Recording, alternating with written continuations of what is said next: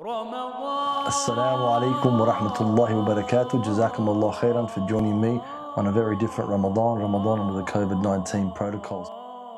So alhamdulillah Rabbil Alameen that now that we're isolated in our homes and we haven't been leaving, we're used to these protocols, one of the things that happens to some people is they just constantly munch and graze during the day, eating food, eating whatever it might be. And in the month of Ramadan, now that we're not going out and we're not going to Taraweeh and we're not going to the mosque, we're not visiting our relatives, our homes are being filled with food at Fajr time for suhoor and at Maghrib time for iftar. So one of the things we need to be very careful about is not overfilling our stomachs, because the purpose of Ramadan is to elevate the soul. And the only way the soul can be elevated is if the body is not as strong as the soul. Because if the body becomes stronger than the soul, then we become like an animal when a'udhu billah subhanahu wa ta'ala. We become strong in the physical state and weak when a'udhu billah subhanahu wa ta'ala in the spiritual state. So we want to make sure that we break our fast and we open our fast inshallah subhanahu wa ta'ala with what's halal.